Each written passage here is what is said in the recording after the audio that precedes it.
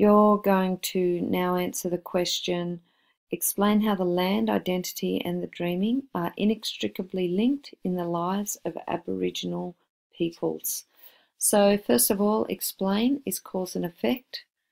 We've got those three key areas of Indigenous spirituality and culture. We've got the land, identity and the dreaming. And this idea of something being inextricably linked means first and foremost that there is a relationship between these three aspects. But the fact that they are inextricably linked means that if you take one of those aspects away, then the other two crumble. So if you take the land away, then Aboriginal people, obviously they lose their identity and they obviously lose their dreaming.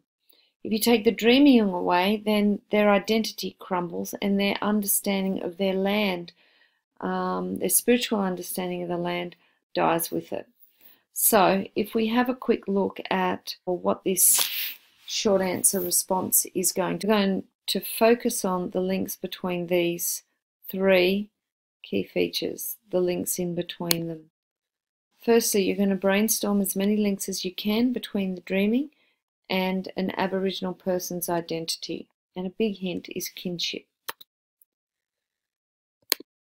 Next, you're going to brainstorm as many links as you can think of between an Aboriginal person's identity and the land. And then you're going to brainstorm as many links as you can between the land and the dreaming.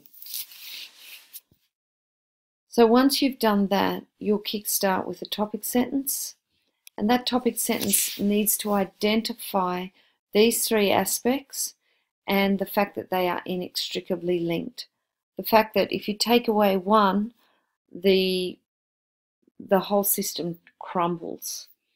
And then you're going to use these different relationships to form the key points in your paragraph.